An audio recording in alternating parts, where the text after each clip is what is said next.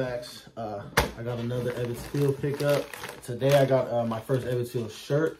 The shirt I've been looking at for a while because it's a stadium that I don't know, I just like it a lot. So the shirt is of that stadium, which I'm going to show in a minute. I got it when they had like a 50% sale, so I got it for 16 bucks, so couldn't really beat that. It's a Seal Stadium shirt, which I'll put a link below. I've actually done a video at the location of San Francisco Seal Stadium. So if you haven't seen that, you should go check that out after this video, but I'm just going to show you the shirt. So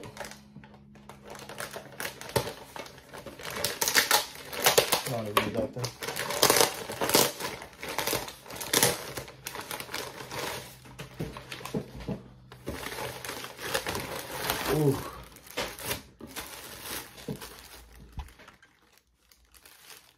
You can already see that. Let's open it up.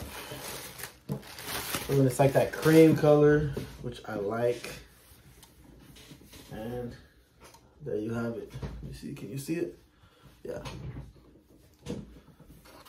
So we got Seal Stadium, 16th and Bryant in the Mission District. I'll do a more close-up of the shirt, but a couple things of Seal Stadium. It was opened April 7th, 1931. Last game there was by the Seals was September 13, 1957.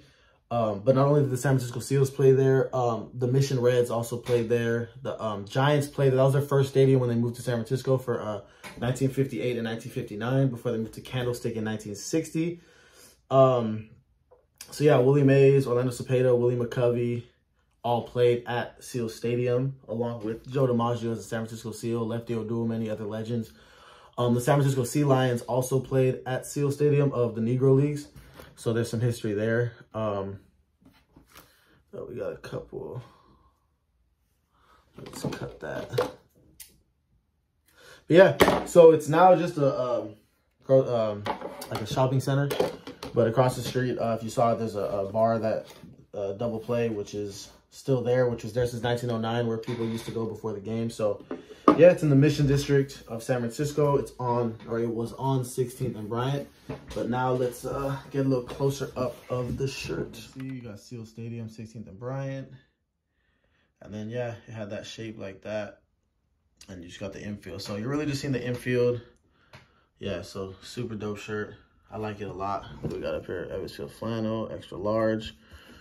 Let me see. 100% cotton.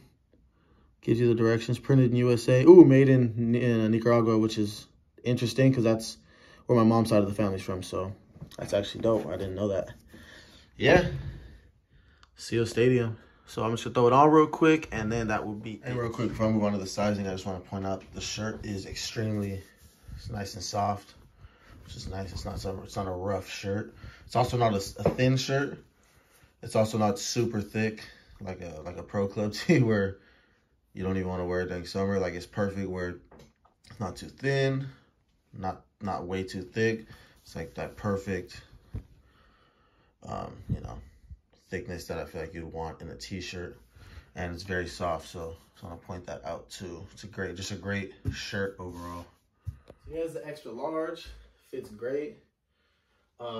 Actually fits perfect. I was almost got a large. Luckily they had no larges, and I went with XL, which is way better. I'm 5'10", about 205, so that's me. Obviously, everyone's different. My 205 is different than yours, so, you know, take what you want with that information. But, yeah, it's the XL.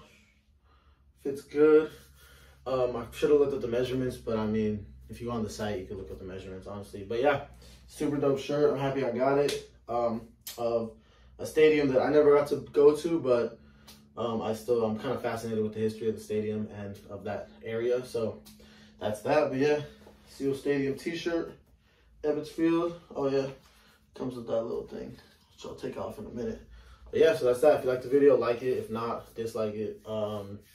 Yeah, subscribe if you're not already. And if you are subscribed, thanks for being here again. Everyone have a good day. I'll see you next time. Seal Stadium.